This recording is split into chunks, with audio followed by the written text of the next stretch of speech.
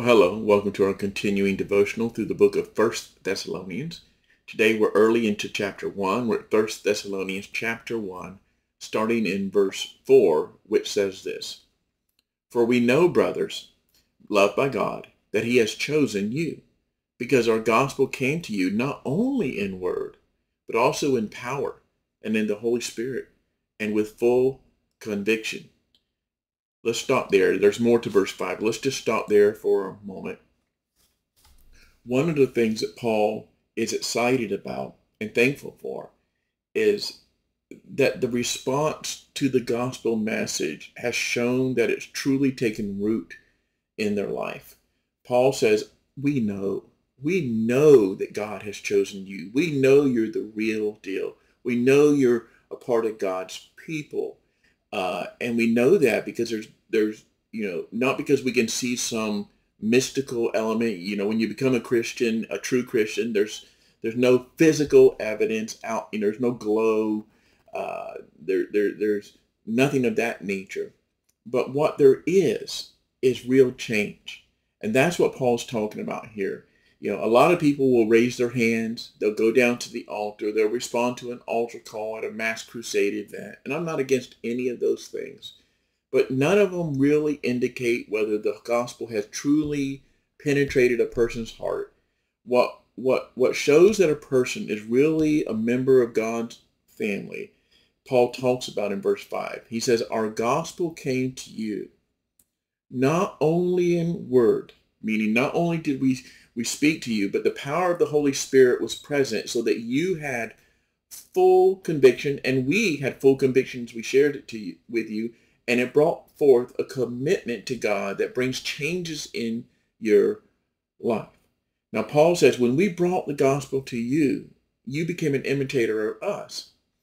And you know what kind of men, he says. Let me go back to verse 5 because we didn't finish reading that. He says, listen, for the second part of verse 5.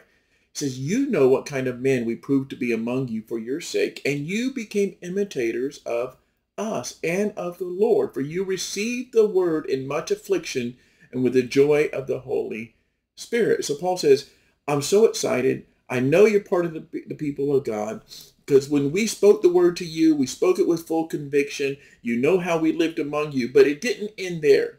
You didn't just raise your hand. You didn't just say some words. You became imitators of us, the apostles, and you became imitators of the Lord, verse 6. And not only did you show a commitment to Christ and a life change in your life, but even though you received persecution and attacks and negativity, and your families rejected you, and they threatened you with jail, and you lost your jobs, you received the word, verse 6 says, in much affliction. It's one thing to be a Christian when Christianity is cool.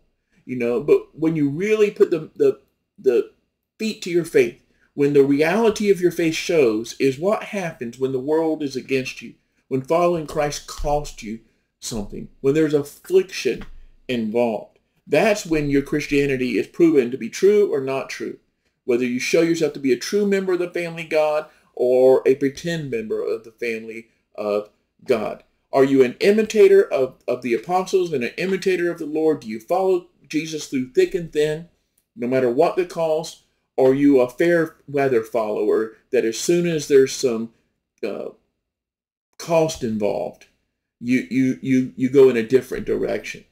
That's what Paul talks about in verse 6. You became an imitator of us and of the Lord, for you received the word with much affliction. You had the joy of the Holy Spirit, verse 6 says, despite everything they lost. And then in verse 7 he says, for you became an example to all the believers of Macedonia and Achaia. In fact, he goes on to say in verse 8, not only has the word of the Lord sounded forth from you in Macedonia and Achaia, but your faith has gone forth everywhere, so we need not say anything. For they themselves report to us what kind of reception we had among you, and how you turned to God from idols to serve the living and true God, and to wait for his Son from heaven, whom he has raised from the dead, verse 10, Jesus, who delivers us from the wrath to come. So what he's saying here is your faith was so genuine and so real, other people spotted it, and the word spread, says something's going on over there in that church. Those people are really changed. All over the world, people are hearing about this faith that has gone forth, verse 8 says, everywhere. And they report that you didn't just live and stay in the same kind of life you had before, but you turned from idols to the living God.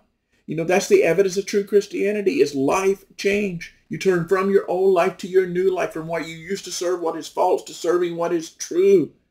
And now you're waiting for the Son, it says in verse 7, whom Jesus raised, or whom God raised from the dead, Jesus who delivers us from the wrath to come. All of that is not something we just speak with our mouths, but it's something that shows with our lives. And Paul says, we saw it in you. Therefore, we know that you're a member of God's family because our words came to you with full conviction. You are willing and faithful to Christ even in the midst of affliction. You are filled with the joy of the Holy Spirit. You turn from idols to serve the living God. And now you're waiting for his return and put all your hope in him. Hopefully, those same things can be said of our lives. Have a blessed day.